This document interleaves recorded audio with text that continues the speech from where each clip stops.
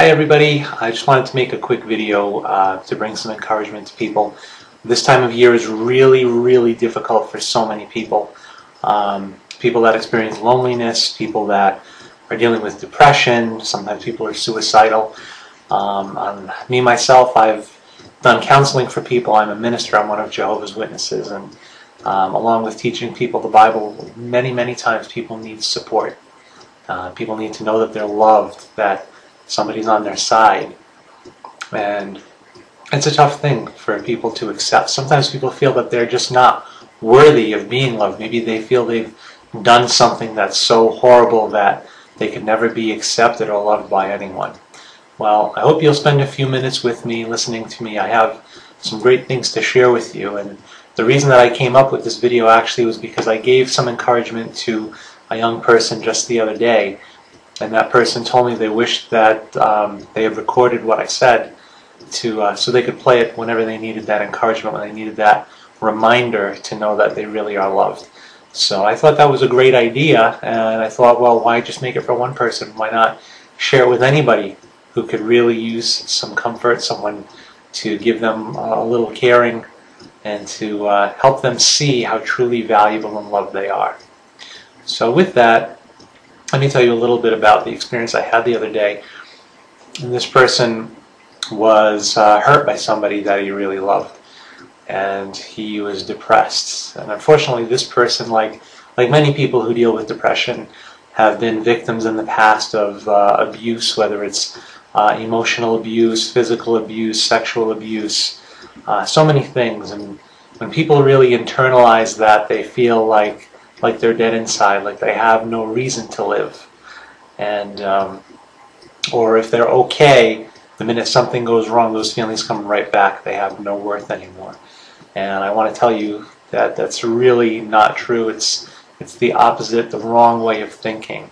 And I'm going to give you some proof of that. So with this person, after he was telling me those things, I asked him, I said, well, let's use an example. Let's say that we were going to put you up for sale, let's say on eBay, as a piece of merchandise. What would you put your price at? And he just gave me a blank look, and he really thought about it for a minute. And I don't know, maybe 4 minutes goes by, and I said, well, what do you think? $1,000, $1 million, $1 billion? I just kept saying out these numbers, and he just looked at me and he said, no, he says, I really can't place a value on myself. I don't see myself as worth anything. So I told him, I said, okay, well, I know that you care for me. What would you put my price at? And he looked at me and he said, I couldn't. He said, you're worth so much that no money could pay your price. So that was really touching to my heart. But I told him, I said, well, you're right about that. I said, but there was something that paid for me and something that paid for you. And I think you just need to be reminded of that. So again, as I said, I'm a minister, and I go to the scriptures to teach and to bring encouragement. So I'm going to do that for you today too. So the first thing to think about, if we go to the book of John, the gospel account, it's John chapter 3 and verse 16. And this is a scripture that many people of many different faiths are familiar with. And it says there in John 3:16, it says, "For God loved the world so much that He gave His only begotten Son, so that everyone exercising faith in Him might not be destroyed, but have everlasting life." So I told my student, I said, really think about that. Jesus Christ, second only to Jehovah God Himself. So Jesus being the second most powerful being in the entire universe, looked down at you and said you were so priceless, so valuable, so treasured, that both He and God Himself decided that you were worth Christ sacrificing His life for. So really let that sink in for a minute. You're so precious that the most powerful, second most powerful being in the entire universe that will ever exist gave His life to pay the cost for you. Something really precious. But that's only one thing. Maybe you're not very religious, but there's more we can talk about. The Bible has so many things to help people with depression and not feeling valuable. Another one I want to share with you is in 1 Corinthians. Excuse me, I'm losing my voice a little bit. 1 Corinthians chapter 1. And starting in verse 26. This was the Apostle Paul trying to encourage this congregation in Corinth. But it applies to all human beings that really love God and want to serve Him. And this is what Paul says for those who felt kind of lowly and unworthy. He says, "For you see His calling of you, brothers, that there are not many wise in a fleshly way, not many powerful, not many of noble birth, but God chose the foolish things of the world to put the wise men to shame. And God chose the weak things of the world to put the strong things to shame. And God chose the insignificant things of the world and the things looked down on, the things that are not, to bring to nothing the things that are." So if you feel like you're really unlovable, unworthy, I want you to see here in these words, God Himself tells you you're exactly what He's looking for, exactly what He's wanting to love in this world. A crushed heart, a lowly spirit, the Scripture says, is something that God will not despise. It's something that God looks into, and He says, you're exactly what I want. So I hope you take that to heart too. But there's more than that. Let's talk about love itself. The important thing to know about love, sometimes people confuse love and sex as the same thing, and it's important to know that they are not the same. Somebody might be willing to share their body with you. It doesn't mean that they're going to automatically give you their heart along with that. And if you don't believe that, just look around the world today. You see people hooking up left and right, and there's no love involved in that. So to be loved, you need someone who really sincerely cares about you in your good times and your bad times. Somebody who's devoted to you. Somebody who keeps you on their mind all the time. And let me show you what the Bible has to say about love.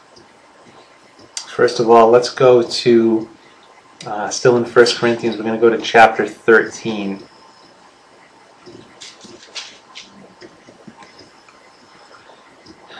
So 1 Corinthians chapter 13 and verse 4. This is a description straight from the Bible about what love is. It says, "Love is patient and kind. Love is not jealous. It does not brag, does not get puffed up, does not behave indecently, does not look for its own interests, does not become provoked. It does not keep account of the injury. It does not rejoice over unrighteousness, but rejoices with the truth. It bears all things, believes all things, hopes all things, endures all things. Love never fails." So these descriptions might be very different from what general people think love really is. But you notice it tolerates, it puts up with a lot.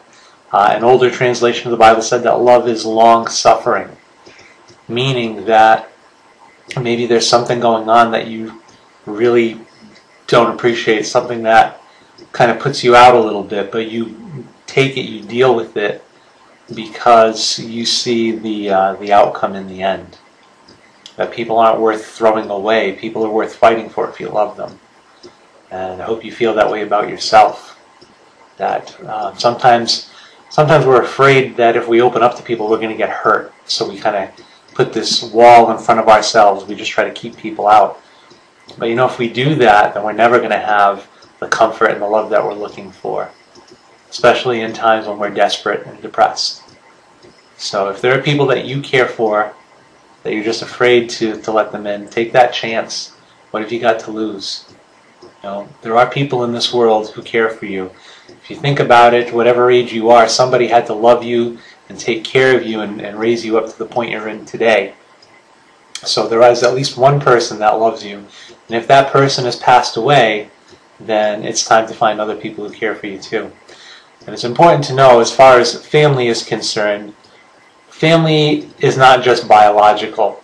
Family is anyone who loves you, cares for you, wants to be with you, and looks out for your interests. Let's talk about the love that God has for us again. Let's go to Romans chapter 8. It's verses 38 and 39. He says, "For I am convinced that neither death nor life, nor angels, nor governments, nor things now here, nor things to come, nor powers, nor height, nor depth, nor any other creation will be able to separate us from God's love that is in Christ Jesus our Lord." So again, we've already considered how much God loves us, how much Jesus loves us, and now we see that nothing can take that away. Let's talk about now dealing with depression for a little bit and how we can overcome that. I'm going to go to Philippians chapter 4.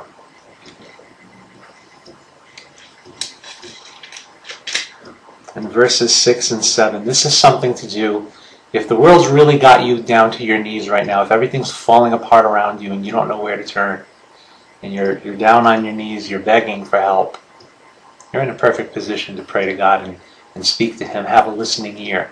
And these verses talk about that. It says, "Don't be anxious over anything, but in everything, by prayer and supplication, along with thanksgiving, let your petitions be made known to God. In the peace of God that surpasses all understanding will guard your hearts and your mental powers by means of Christ Jesus." So we see there, if we really pour our heart out to God, let Him know exactly what's going on, ask for His help. It says that His peace that's going to come to you beyond all comprehension, beyond all human understanding, it's going to come into you and safeguard your heart. And it says that Jesus Himself will be involved in that. So that's a comforting thing to think about too.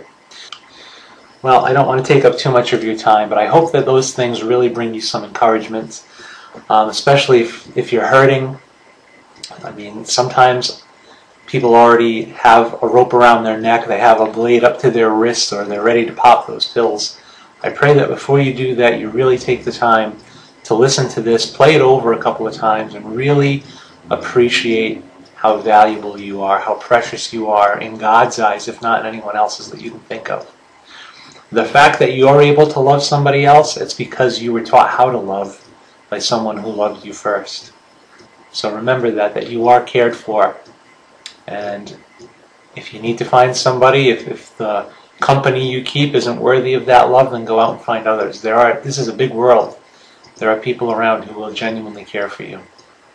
So I hope that this video again brings you some encouragement. Play it back over and over again if you need to. As the person that I helped the other day wanted, he wanted to just hear it over and over again. It soothed him. And I hope that soothes you too. And definitely, if you know somebody that can benefit from this, I hope you'll share it with them too. And let them know how much you love them. Call somebody up, call them up, go pay them a visit, give them a hug. Hugs aren't lethal. I call them painkillers. They make us feel alive. They take some of our suffering away. So be sure to do that. Reach out to people. The sad thing is many people who deal with depression have suicidal thoughts and addictions, who lose control. They keep it hidden. And we don't want to do that, because what happens is the people who really love you don't find out until it's already too late and you're gone. So let people know. The people that you love, get in touch with them. Let them know how you feel. And if you know somebody, again, who's suffering or who you think might be suffering, reach out to them. Share this with them. So I hope that gives you some comfort and some help and gets you through another day. Take care.